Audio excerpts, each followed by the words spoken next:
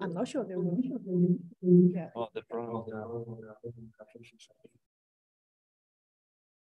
Okay. We'll try again. How about now? There's echo. Still echo. Oh, it's like from when I left. Yeah, so it works. All right. Yeah, so it works.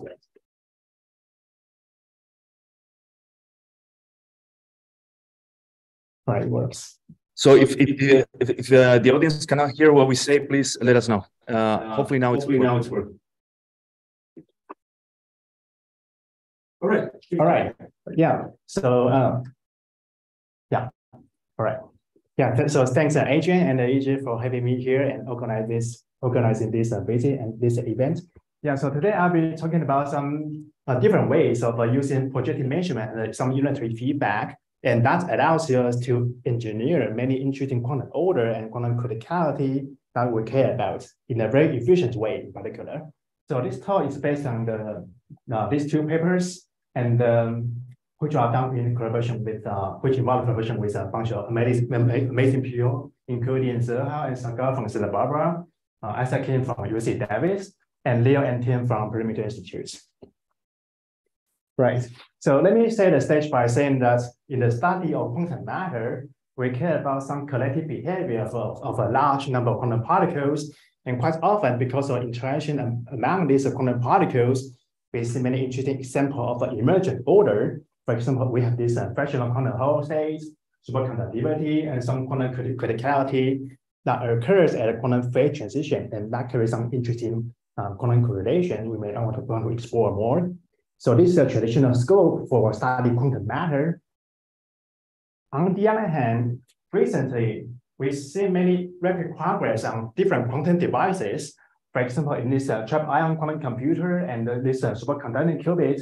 So these are quantum platforms where you could imagine you have a bunch of qubits you can use, and there are some unitary gates you can apply, and there are some mid-circuit measurement you can do the measurement in the process of some of the evolution in the circuit.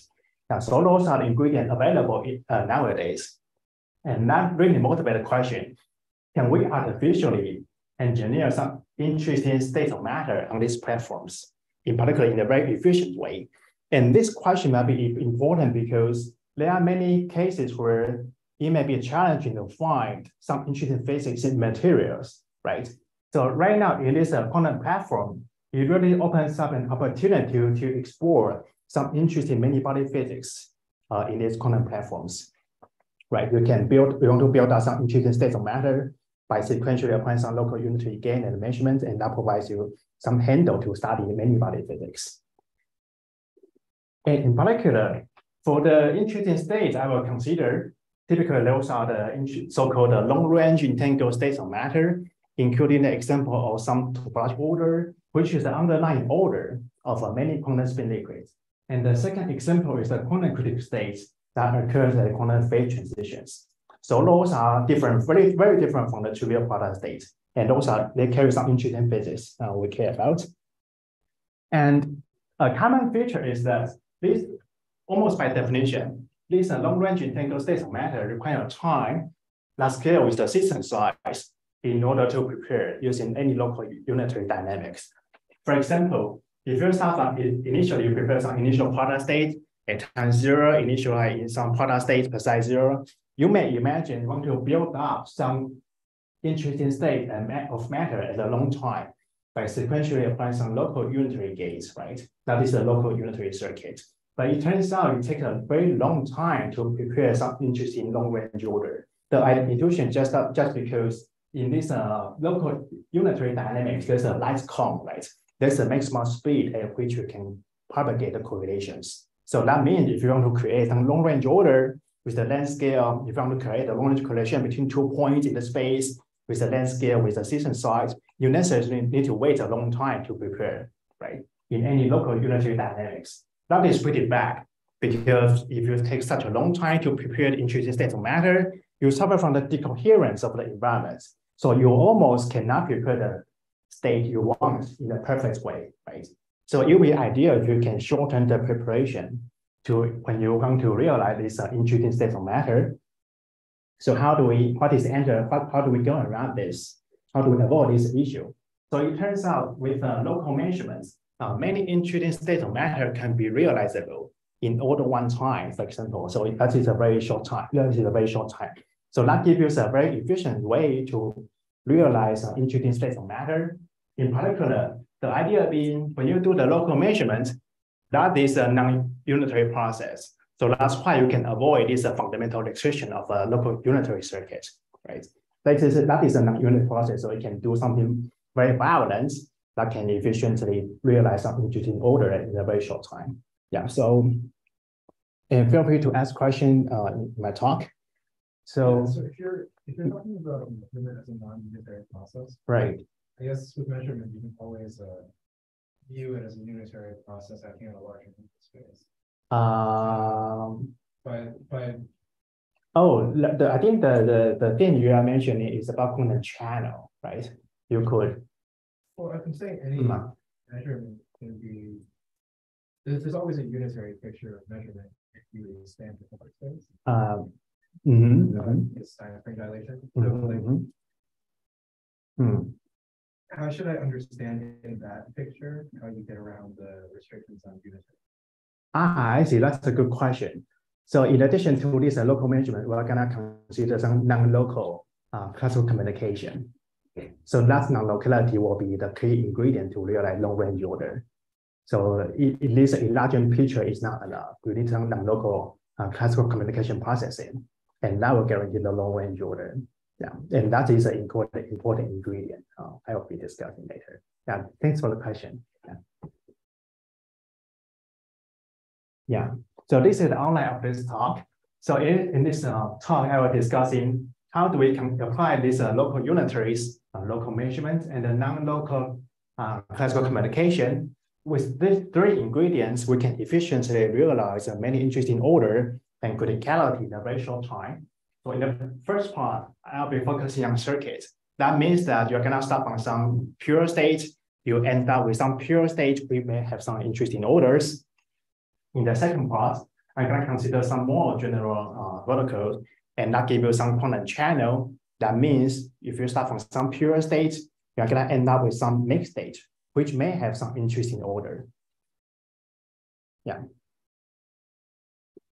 All right, so let me dive into the first part. That is the local adaptive circuits. So this is the basic ideas. You start from some physical spin chains, right? You are allowed to answer answer loss. And then in the first layer of the structure, you could imagine you apply some this extensive local unitary gates in the first layer, these blue blocks.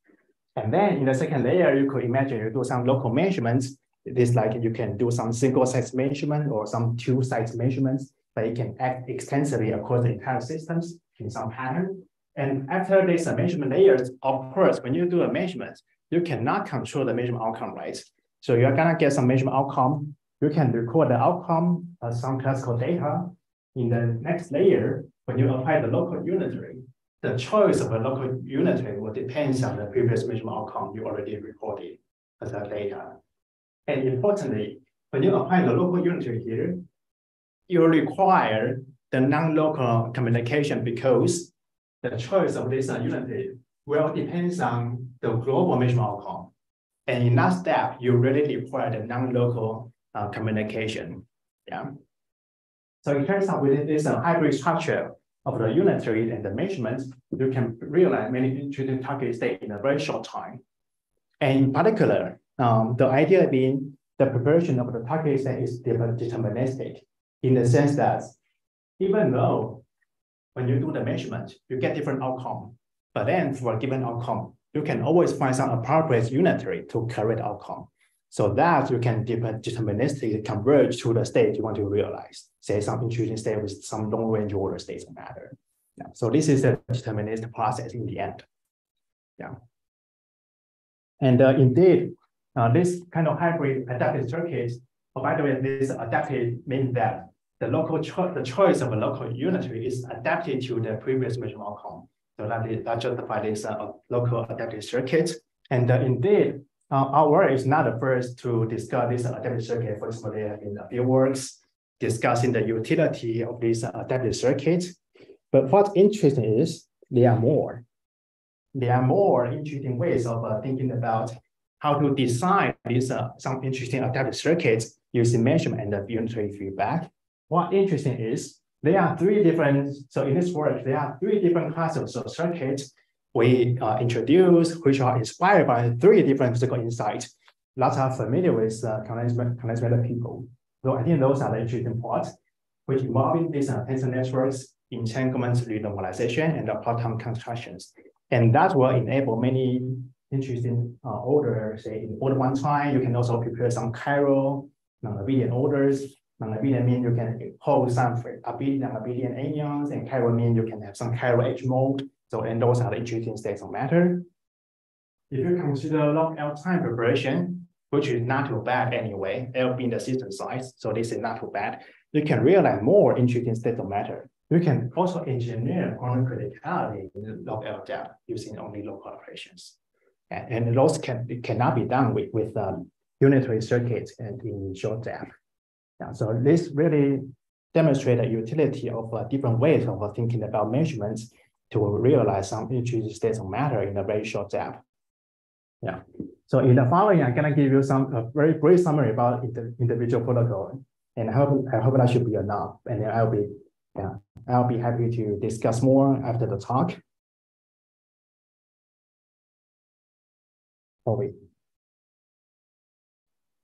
Yeah. And I want to emphasize that, so just in the last month, so there are two papers done with continuums where they have this trapped ion quantum computer, and it has been demonstrated that this adaptive protocol has some advantage compared to the unitary circuits. And then we involved in one of the work here. Yeah, so this is just want to emphasize that this is a real thing that can happen right now. So it's not like something superficial.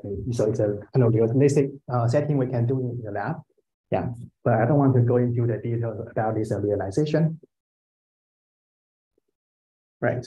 So let me dive into the first part that is inspired by the tensor networks. And for that, I think I want to give you some very short review about what kind of states we want to realize. So the simplest example is given by this 2D theory code introduced by Kitayev, and that holds some interesting order on the lattice. And to define the states, let's consider you have some square lattice, and on every link of the lattice, you have a qubit. And what is the state we consider? You can consider a ground state of a 2D theory code that is a sum of loops, where a loops mean it is a product state configuration of a spin. Say, for example, this is a loop where I draw a loop here in the blue line. So that means this is a product state configuration where every spin on the loop is pointing down, otherwise it is pointing up. So this is a product state, and this is another product state. This is another product state. And you are going to superpose all the possible loop configuration for spins, and that's give you this 2D theoretical ground state. And it is a non-trivial state. It cannot be prepared easily from a product state using unitary dynamics. Yeah. And in other words, it's also in this topological non-trivial phases of matter in a different phase away from this trivial state. Right. All right. So right now I'm going to give you a protocol to show you how you can efficiently realize the state I just mentioned. So the idea being you prepare some small building block. So you could imagine you consider a state of 4 spins, right? And then you're going to consider the wave function such that, say, alpha, beta, gamma, delta, they are the spin bases in the poly Z. So they take 1 or -1, spin out, spin down. You're going to construct the states such that the wave function is equal to 1 if the product of these spin bases is equal to 1. That means that you're going to consider a wave function that is equal to 1 if there are even number of spin down. Yeah. Otherwise, you get 0. And so schematically, this is a state we construct. It is a sum of 0 spin down state, 4 spin down states. Spin down is represented by a red link, and you can have 2 spin down states. You can also oppose all these states, right? And that gives you a small building block. And because the small building block only involves only 1 number of spins, you can prepare the state easily in the lab. And the idea being, you could imagine you simultaneously prepare many small building blocks. So it is a tensor product of different vertices states. And then you consider the so-called like a two-body measurement. So let's consider some link. There are two spins belonging to different vertices. You are gonna measure the operator like a Z1 times Z2. You measure this two-body operator. So you get 1 or -1 outcome, right? And that corresponding to like you're applying 1 plus Z0/2 or 1 minus Z0/2. So it is a projector, right? And then the claim is if you can simultaneously prepare this and decouple small building blocks, you simultaneously do this two-body ZZ measurements everywhere. And then you can, if the outcome is equal to 1, you can glue different small building blocks together and not form a mini body state. And the claim is if the outcome everywhere is equal to 1, then you realize the perfect torrical state we just discussed. So it is like can I ask a question? The two-body ZZ measurements. If the measured outcome is equal to 1, then that means that the spin here and the spin here, they take the same value. So they are fused to the single effective qubit. And it turns out that effective qubit, you can see the torrical order states. So this is one way to see that. If you do the extensive two-body ZZ measurement, you get this kind of pattern, right? And this is the corresponding state you construct. This is the decoupled state you begin with. This is the projectively force. You can convince yourself that it's gonna be a superposition of loops. So this is like a loop, every spin pointing down along these loops, and this is a different loops here. Yeah. So this gives you a handle to realize the Z2 torrical order states of matter. Yeah. So yeah. So idea just being that you take some decoupled cluster states and you do the two-body ZZ measurement to try to glue them together and not realize the torrical order states. Hi, can I ask a question? How should you think about this gluing process? It seems potentially quite computationally intensive. Let's say that I have to match, like, say, local junction conditions. That's right. These two things. That's right. It seems in principle that I could encode some NP complete problem into this matching of the junction conditions, because I think I can encode instances of three set into these sorts of matching conditions. So is there some sort of complexity theoretic constraint on the types of junction conditions that you allow?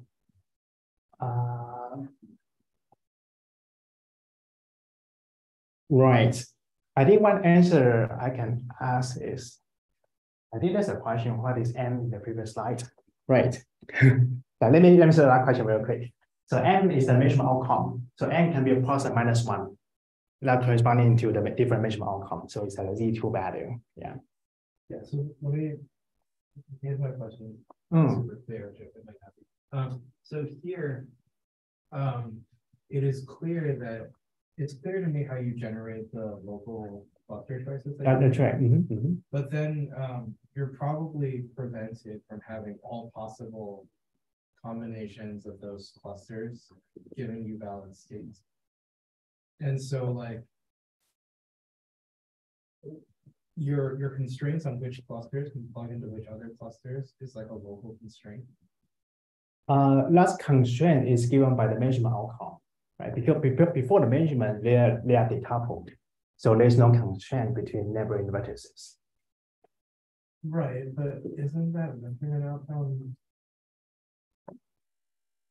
But your measurement outcome is determined by the Hamiltonian you're trying to find. Oh, the measurement outcome is determined by whatever quantum mechanics tell you. It's a random outcome, so you can get 1 or minus 1. So let me finish this. So if you get a measurement outcome to be 1 everywhere, you realize the perfect Z2 torrical order is a loop condensate of the loop state.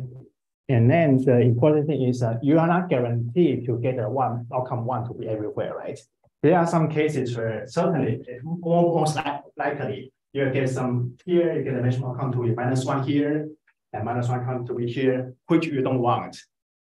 And then in that case, you can find some simple unitary to correct the outcome. There's a question in the audience, from the online audience. Some other raised your hand. Can you ask your question? You got time.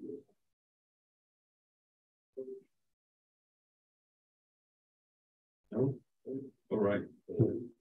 Sorry about that. If I missed the question, is because we're having some problem here. So please raise your hand. Or again, I can also just ask questions, then we can hear, right? We can hear because we're. I asked my question in the chat. Thanks. All right.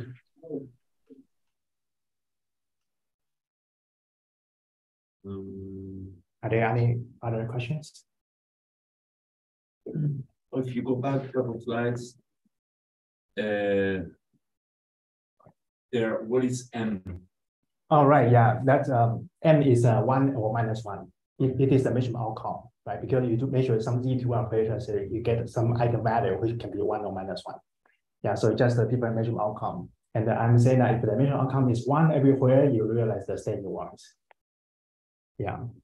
And then in this slide, I mentioned that, of course, you cannot guarantee the outcome is 1 everywhere. In that case, you can convince yourself that outcome minus 1 can pair. You can just pair up this outcome that you don't want by applying some simple answer unitaries to correct the outcome. So that means that no matter what outcome you get, you can always realize the perfect torical state you want.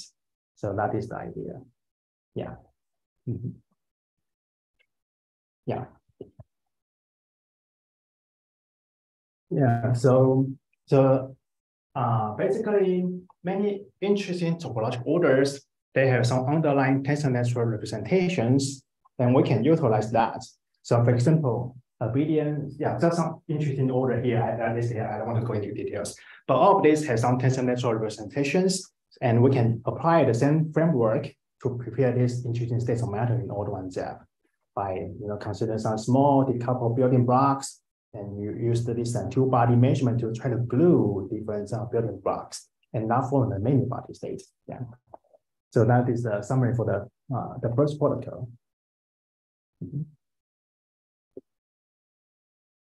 All right, so let me just quickly jump to the second protocol, which is inspired by the mirror. That is the so-called multi-scale entanglement renormalization answer introduced by Vadel. Right, so one highlight is we can use local operations to prepare some quantum critical states and more interesting order states of matter in log LZ.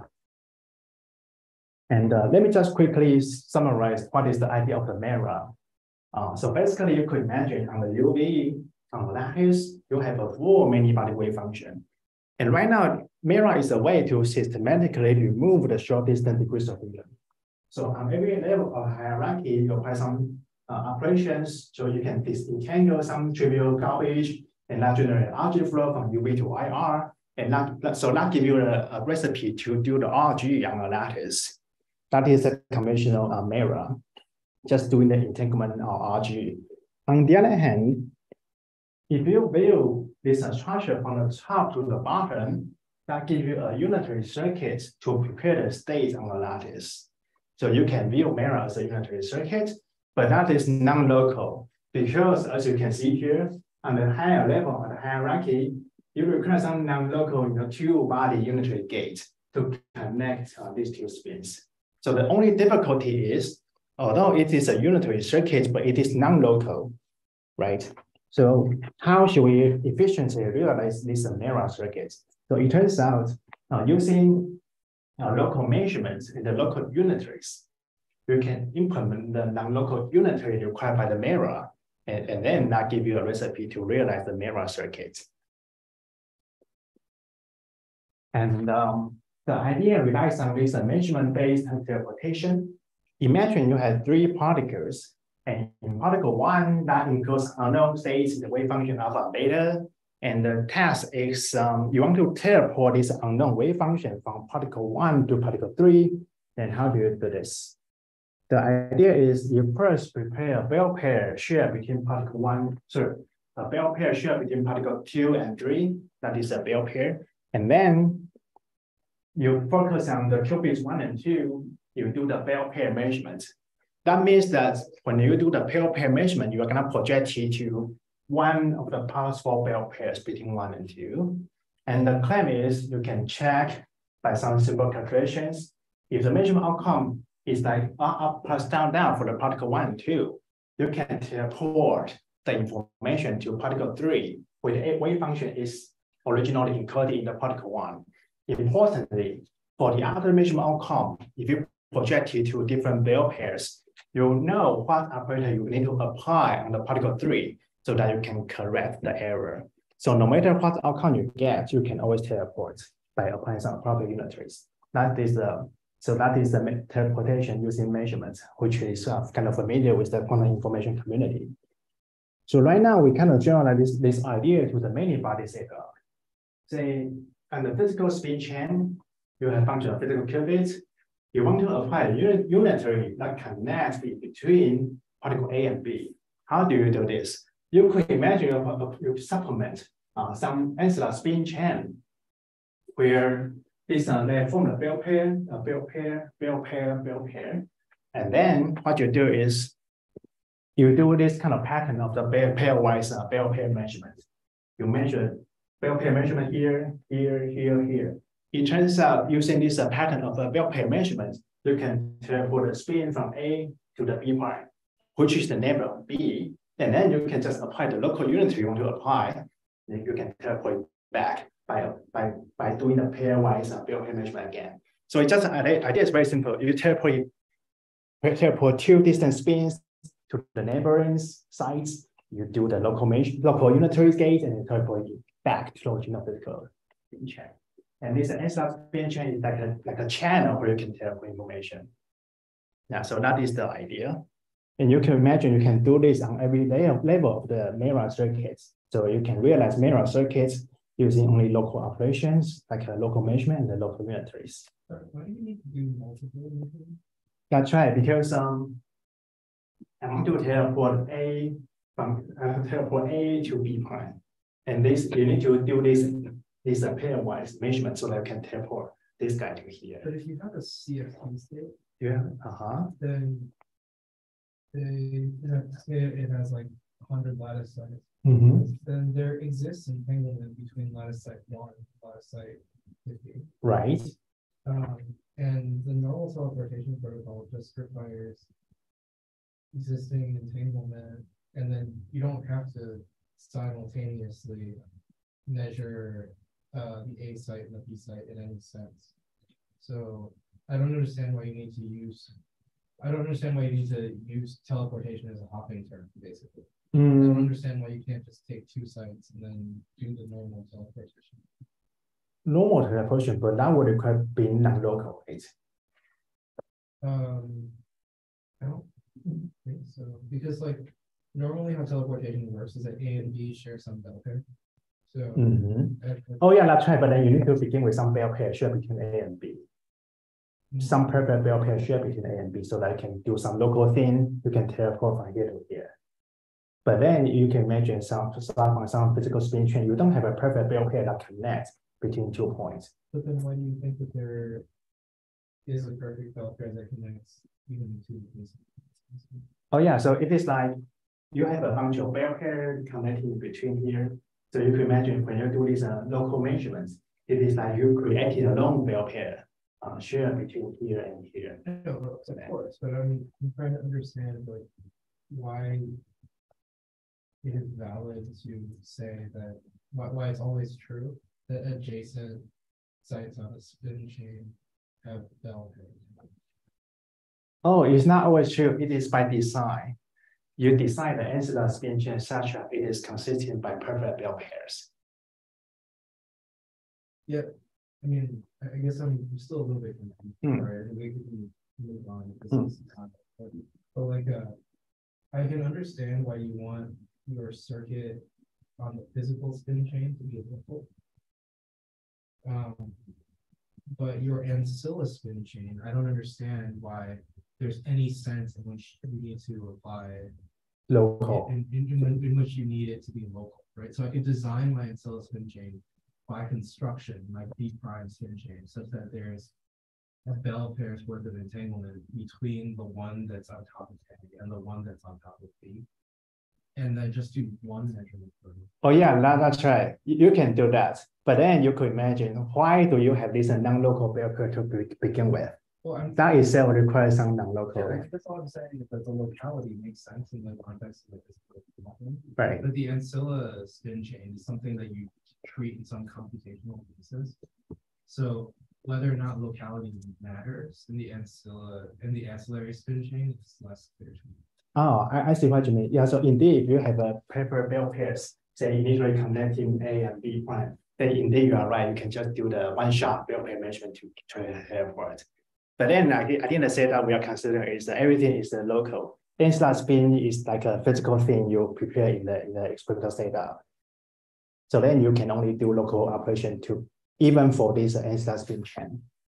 So then you can only start from some neighboring bell pairs. You don't have the distance bell pair to begin with, even if you consider ancillary spin chain. Yeah, that's what I'm saying is that the preparation of the entanglement for the ancillary spin chain doesn't have to be done synchronously with the preparation of the measurement with the physical spin chain. So you could just say days in advance, prepare like an entangled. Oh yeah, that we can do that. Yeah, if you do that, then we can. Yeah. Yes. Then we don't need to do this. But then that requires you start from some non-local bell pair to begin with. Then we can do whatever you just mentioned. Sure. Yeah, that's right. In the ancillary case, it doesn't seem. Why not? Because you don't have to. There's no time limitation that says that you need to do it at the same time that you would be, or even close to the same time in which you would be doing the measurement. You could prepare it like years ahead, and it doesn't matter, and then set it up as a resource and you can pull it out. I guess you could do that. But then you need to start with, because you need to apply this non-local unitary gate everywhere on the mirror circuit. Yeah, so I guess you are right. If you can also imagine there are in the background, there are many distance bell pair. You can start from that. Then we don't need to do this.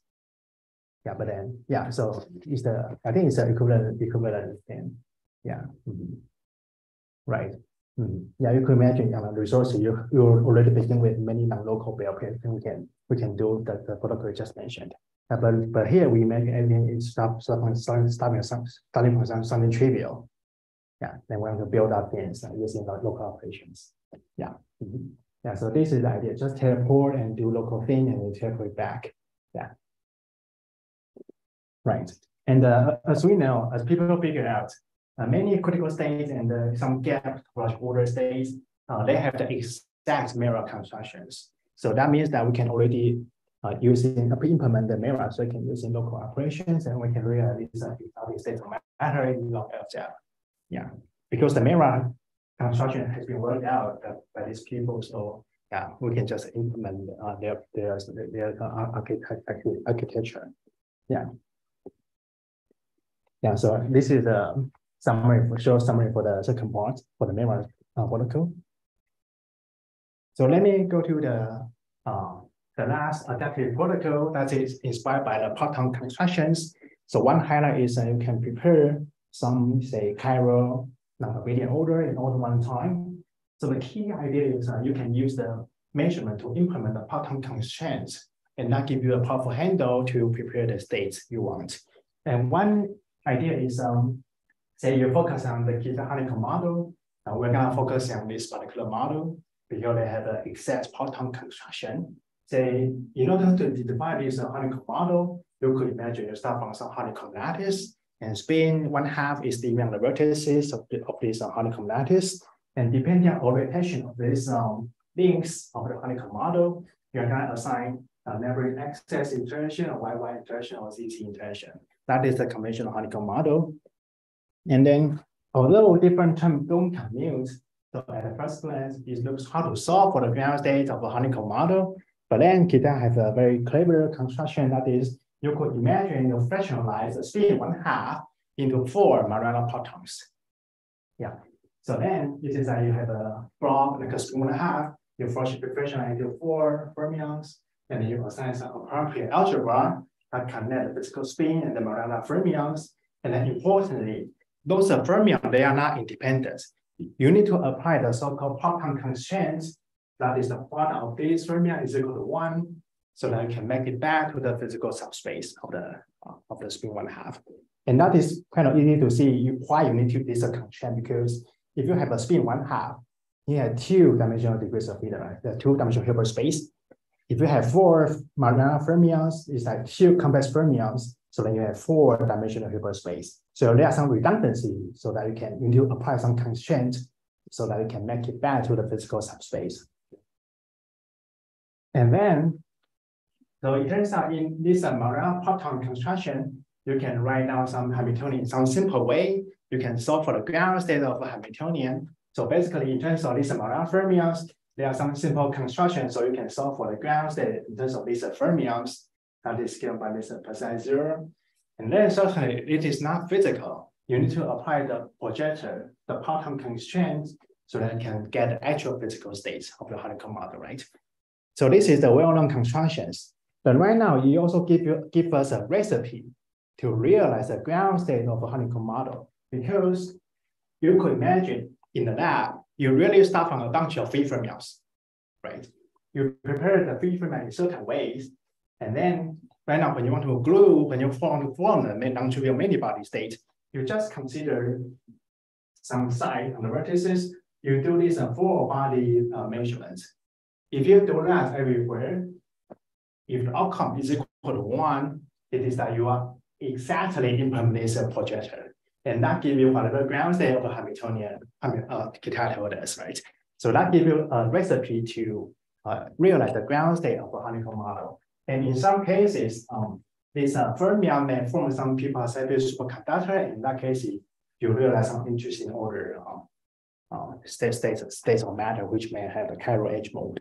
Yeah, so this is the idea. You just do the multi-site measurements. You can implement the parton constraints. And importantly, if the outcome is equal to -1 at some point, we can correct. We can apply some simple unitary to correct the outcome. So you can always deterministically realize the ground state of a Honeycomb model, which include who may hold the chiral Isomanian orders.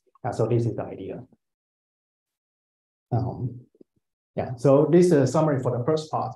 I introduced a few ways of thinking about measurements, and that really give you some recipe to realize some interesting states of matter you might want to explore. And these are, yeah. Yeah, so any question at this moment? Yeah, so if not, let me go to the second part, which focus on the quantum channel. So by channel, we mean we're gonna start from some pure state. We're gonna end up with some mixed state. We may have some interesting long-range order. Right. I guess the first question is, maybe a natural question is, why should we bother about mixed state? Because we focus on ground state of a physical Hamiltonian, those are pure state, they are all good. So why should we care about mixed state? I guess the natural question is, there are a few aspects, but one aspect is mixed state almost naturally arises from the decoherence due to environment. So any realistic physical system may almost in this mixed state. And indeed, this is there's been some recent progress where you start from some non-trivial quantum basis of matter, and then you consider some finite depth local noise, and you can ask whether the mixed state quantum order that's initially in this quantum basis of matter, whether it's survive or not. So there's been some recent progress about this direction. But then I'm not focusing on this. I will go to the opposite direction. I will show you, if you start from some simple pure state, you may be able to prepare easily. How can we engineer some quantum channel, not realize some non-trivial mixed state order and criticality? Yeah. So this is about the second part. So one application is, I'm gonna show you, if you start from the so-called symmetry-protected topological order phases, the SPT, which has some symmetries, say V2 or Z2 symmetries. And I'm gonna show you that if you start from any point, any pure state that belong to these same phases of matter, I can always converge this SPT to some mixed state which has some interesting long-range order or topological order. We can show you that this is a universal property of the phase by utilizing. And certainly our protocol is inspired by the previous work where in this paper by Nate and collaborators, they show you that, okay, they know, and it's pretty simple to show that if you start from a fixed point, SPT, you can have a finite depth protocol to prepare the long-range order states of matter, right? But then it remains unclear, it remains unsettled that if you start from a non-fixed point SPT, whether you get a long-range order or not after measurements. So that is a conjecture. Although it is certainly very suggesting, and there are some arguments, and it's not precise, so then resort to the numerical evidence, and it seems to be the case. But then in our protocol, in our channel-based approach, you can really show that it is the universal property of the SPT, so that you can get a long-range order in finite depth in this quantum channel approach. Yeah. So in the remaining time, let me focus on the simple example that is the 1D SPT. So basically, you could imagine you have a 1D lattice with this bipartite lattice structures. So you could label A1, B1, A2, B2, A3, B3. So there's A, B sublattice structures. And there's a Hamiltonian you can write down, which holds some interesting SPT. So the first thing is like a three-body interaction term. There's a poly X on the B sublattice, and then you decorate with the two poly Z on the A sublattice, which are neighbors, right? And there's another poly X on the A sublattices, and then you decorate with the two poly Z. So they give you a three-body interaction at the ground state. People know that it is a non-trivial SPTs. And there's a two Z2 symmetries for the Hamiltonian you can check. And in particular, it is different from the trivial product state in the sense that there are some long-range string order. So basically, if you consider a bunch of product X in a subregion of the A sublattice, if you consider two poly Z on the boundary of the string, you can get some non-zero non-managing expression value. So that is the long-range string order for these SPTs. And indeed, if you deviate away from the fixed points, for example, you can add any local term that preserve the symmetries. If J is small, you are belonging to the same SPT phase. And then, indeed, you can convince yourself that it has been known that the string order will survive. The C is some non-zero constants, even though you increase the size of the string. So it is this long-range string order that characterizes this non-trivial SPT phase. It is a property of that phase.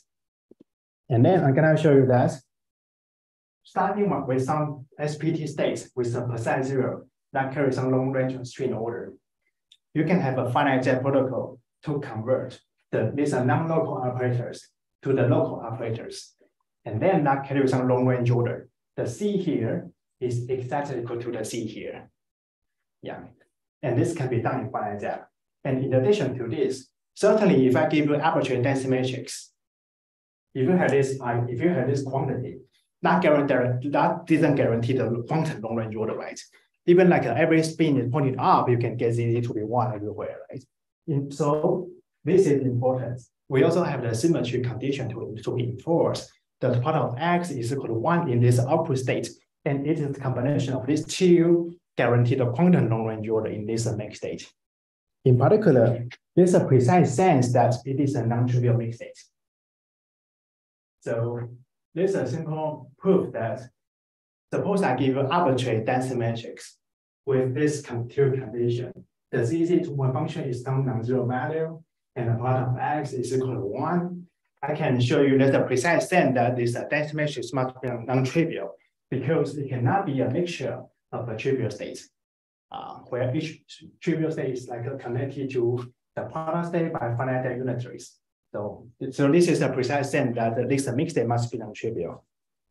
And because the proof idea is kind of simple and kind of illustrating, so let me just give you a few steps to go through the step, right? So this can be proved by contradiction. Imagine the next state you start with, it can be written as a mixture of short-term integral states. By the P is the probability, and this is the pure state. So this is an example. Imagine that mixed states can be written as a mixture of trivial states. Then what happens? Because you know that for this ensemble, the product of X is equal to 1. That must mean that for individual pure states, the product of X is equal, it must be equal to 1 as well. Otherwise, you're gonna get something less than 1 in the mixed state. So it must be true for individual pure states. And this global symmetry means that the single poly Z with this trivial state must be equal to 0. And what happens? Because by definition, we know that what do we mean by the trivial states? it means that the connected 2-point function will decay exponentially with the separation between 2 points. So this connected 2-point function will decay exponentially with the separation between 2 points. On the other hand, you know that single poly Z vanishing, right? So that means that when you consider individual pure states, trivial pure state, the ZZ will decay exponentially with the separation between 2 points. If that is the case for every pure state in the ensemble, it must be true that in the ensemble with respect to the row, the ZZ will decay exponentially with the separation between 2 points. And that is a contradiction because you know that this ensemble you start with, you have this non-zero ZZ 2-point function, right? So this must be wrong. So the state cannot be a trivial mixture, cannot be a mixture of a trivial state. So it is the combination of these two conditions guarantees the long-range order for this ensemble. Is the proof kind of clear? Or?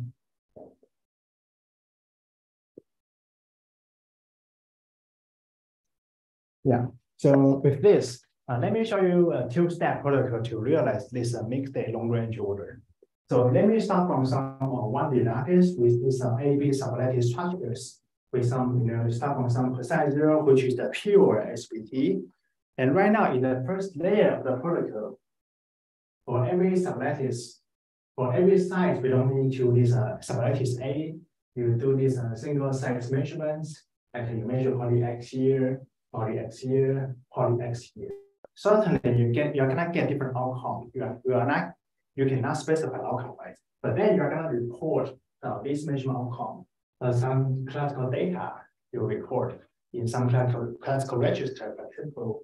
And in the second layer, for each unitaries, unsigned unitaries, the choice of this will depend on this measurement outcome, alpha, right?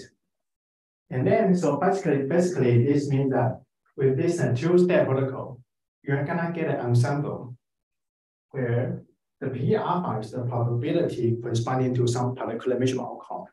And for each outcome, it is like you start from some pure states, you have a projector associated with those measurement outcome, and there's a unitary feedback depends on alpha, but then this unitary acts on the B sublattices. Right? So genetically you realize a mixed state ensemble, and you can also write it that as dense matrix, and then this is like a mixture of a trivial, so a mixture of a precise alpha states, and you can just massage a little bit. So it is like some of a different measurement outcome, and you have the initial states distinguished by a projector and the unitaries. This is the ensemble you realize. All right, so how do we see the long-range order?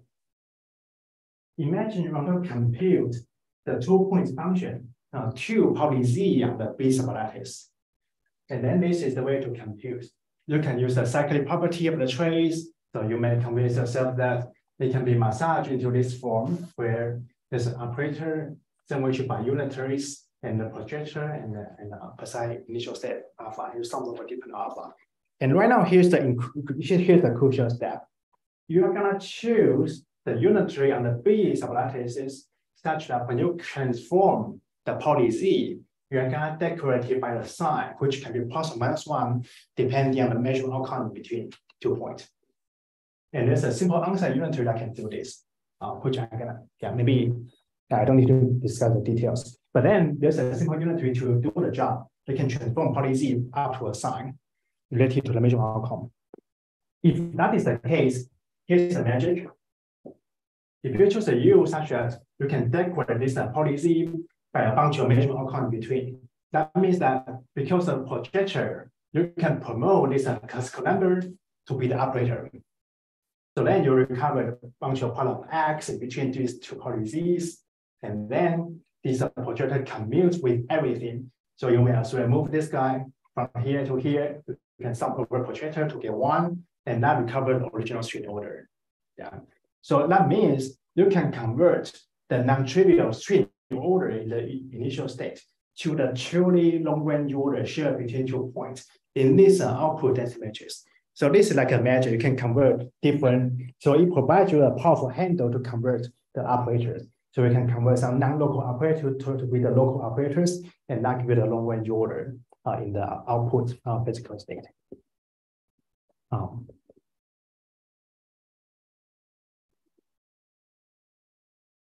Right. And I want to maybe give you a different perspective. So basically, it is the B sublattices that encode a truly quantum long-range order.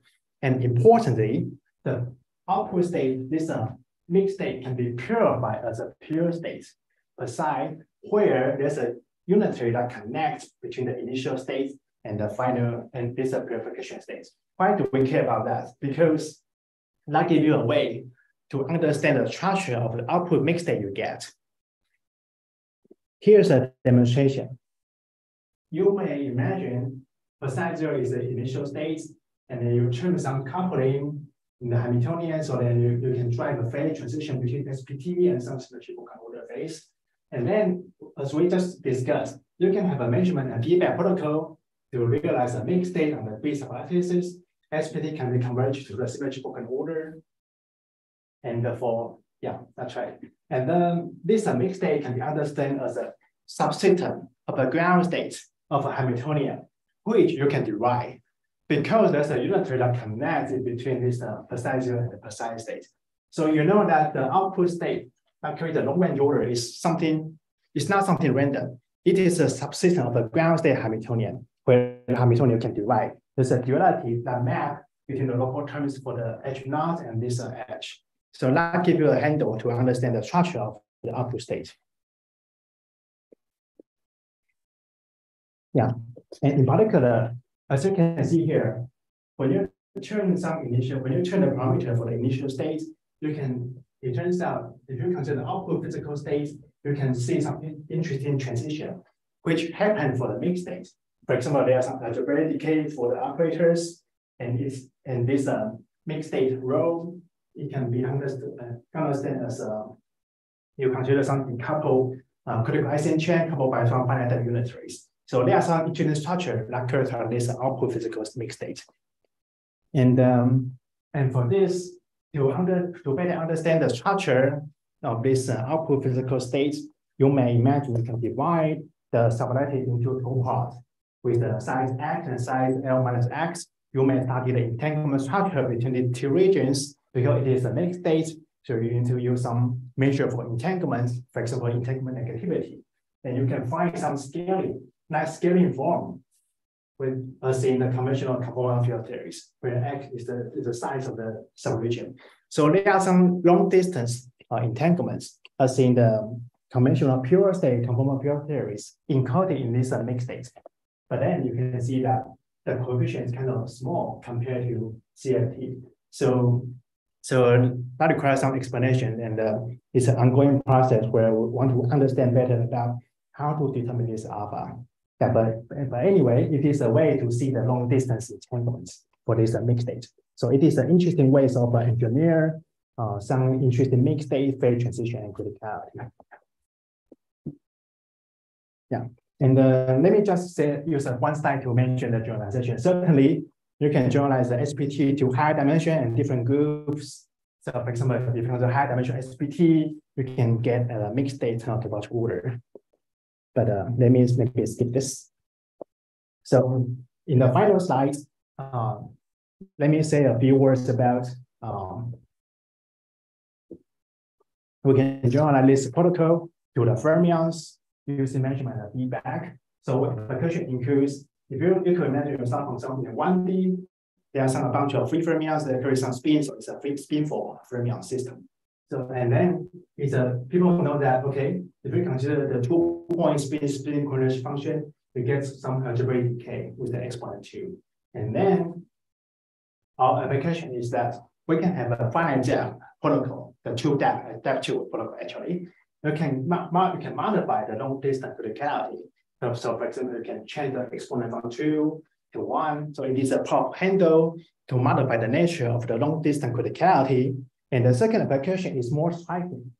So in case you are familiar with this chain insulator state, it is like a gap state of matter that is trivial in the bulk and that carries some long range, like a chiral H more on the boundaries.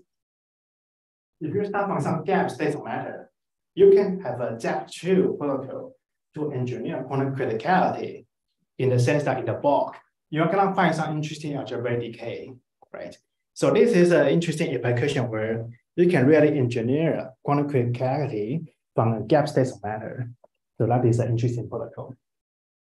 And maybe just a few minutes. So what is the idea for converting this chain insulating state to the critical states of matter? So the idea being, if you consider some chain insulating states, so people know that there are some off-diagonal long-range order for this kind of states of matter.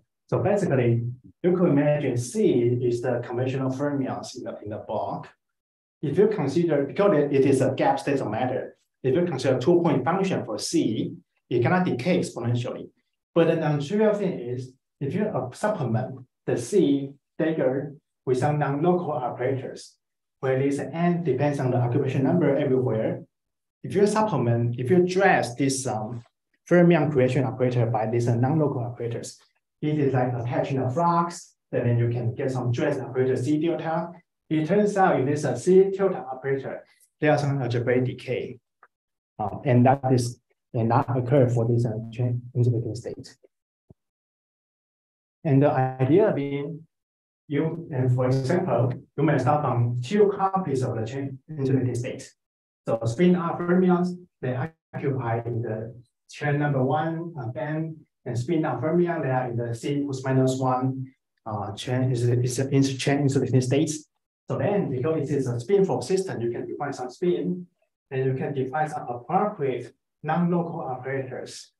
And then you can see some, you define some spin operators, and if you dress by some non-local operators here and here, you're gonna see some long-range critical order. But then this is not a truly long-range order because you need to decorate these local operators by some non-local operators, right? So this is not a faithful 2-point order. But then the idea being, you can have a zap-through protocol so that you can convert the 2-point function so that you can get a mixed state when you evaluate it within this 2-point spin function, you get a algebraic decay, the final output state. And there are some finite protocols. So basically, the idea is just that you first measure on-site fermion number. And this doesn't trivialize the state, because if you consider the measurement outcome to be 1, say, okay, at the site here, there's a single fermion number. But then that is not a trivial state because there's a 2-fold degeneracy. It can be spin out, spin down. So they carry some non-trivial degrees of freedom for the spin center, right? So if you do the measurements on fermion number, you apply this on projector, and then you apply some follow-up unitary to modify the spin. So this is the mix that you realize, and then you're gonna choose the unitary such that when you transform the spin operator, it is like you are recovering the original long-range non-local operators. So then this gives you a handle to realize the long-range order encoding the spin correlation function, and that carry this algebraic decay. Yeah, so again, the idea just being that you can transform the non-local operators to be the local operators, and this local operator carries some truly long-range critical order. So that is the idea. So yeah, this is the summary. So this entire talk is about how do we use measurements and unitary feedback in an interesting way, so that you can prepare many interesting order states with many interesting states of matter. The first part focuses on pure states. Second part focuses on some interesting mixed state order and criticality. Yeah, and there are many questions, like many detailed questions. But I think the most valid question is, what are the non-trivial order that can be realized in this way? And that is also related to the second question. What are the fundamental limitations of this hybrid protocol with the measurement and feedback? Because there are some instances where we don't know how to efficiently realize the interesting order.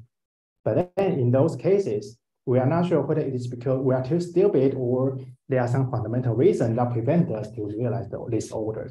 So I think this is an interesting question, but it's kind of open-ended right now. And then another question is, we see some example of a mixed state which carries some interesting quantum critical correlation. How should we understand the entanglement structure for those instances? Yeah, so those are the board questions we have been thinking about right now. Yeah, so with this, let me stop here and we can discuss more later. Okay, thanks for the nice talk. And are there any questions or questions from the Zoom channel? So raise your hand on type of question. One from the online audience, any questions?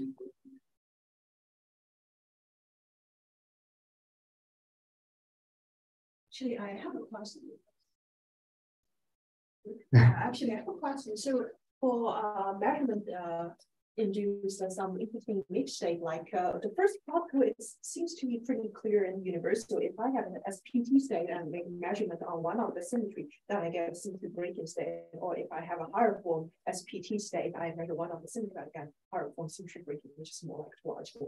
So for a second particle, where when you measure something like a Chen insulator or something like that, and try to make measurement to induce mixed state which has a parallel correlation function, I wonder how universal it is. Especially once you make, after you make a measurement, you get a parallel correlation functions. And is the exponent universal, or is the exponent related to some type of some factors like related with the Chen number of the system versus related with some type of specific measurement after you impose it? Yeah, that's a very good question. So I think the understanding is especially discussed in the paper with Tsung-Cheng Peter Lu. So I think this alpha is not universal. So it depends on many details about this. How do you construct this chain in states? Yeah, so the short answer is alpha is not universal. And I think that's maybe also related to the fact that yeah. So right now we didn't get much understanding about what kind of mixed state we actually realize. We just know that there are some critical correlation show up in these spin operators, but then we don't have a very good handle to understand what are the structure of this mixed state we actually realize. And so, yeah, so that is an open question we're thinking about right now. And maybe a different related insight is so basically the key idea is like when you do the finite protocol, you can actually provide this non-local operators. And this is like a bosonization. Yeah, because you do the transportation, so you can map a fermion to a boson. So this protocol can be understood as a way to bosonize the spin, bosonize the fermion. So that you can get some spin sectors that carry some interesting correlation, and those are the boson particles. So the second protocol can be understood as a way to bosonize the fermion system. And we are thinking about more about what kind of system we can bosonize, and that can give you some interesting state on that. But I think we don't have a much understanding about what kind of mixed state you actually realize. A question about Lee Robinson. So like my understanding of Lee Robinson is that like there's some finite propagation speed in sort of local dynamics to That's right.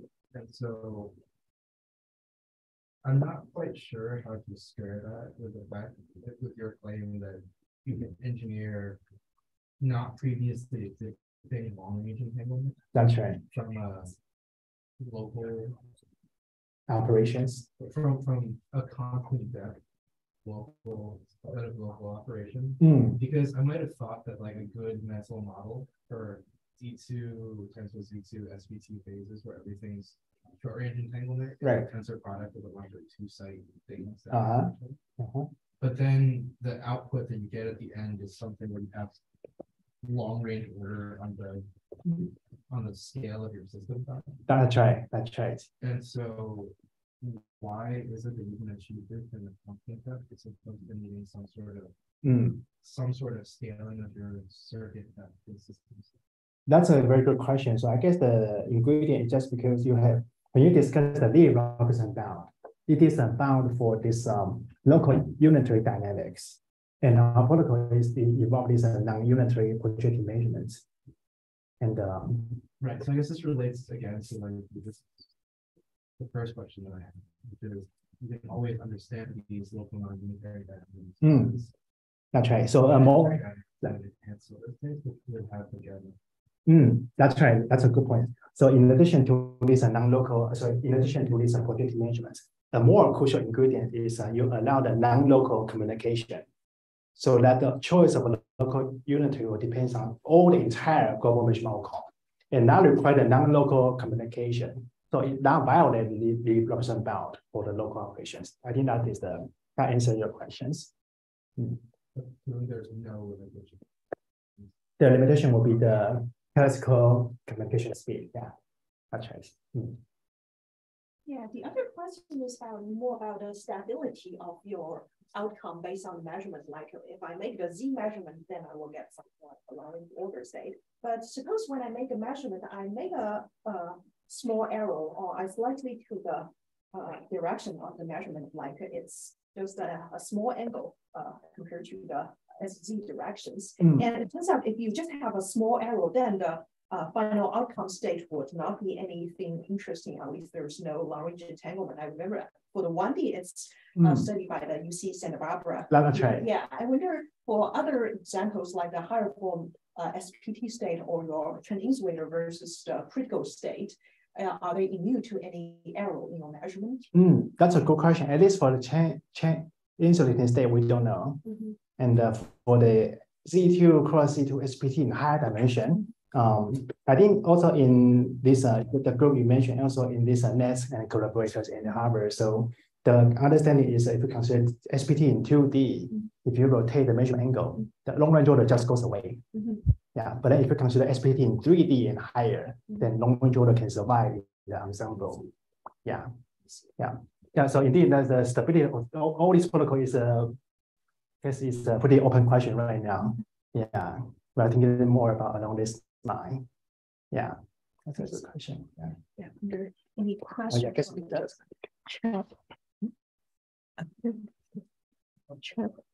Probably no. In the previous slide. Okay, no question. Okay. Then let's thank the speaker again. It's just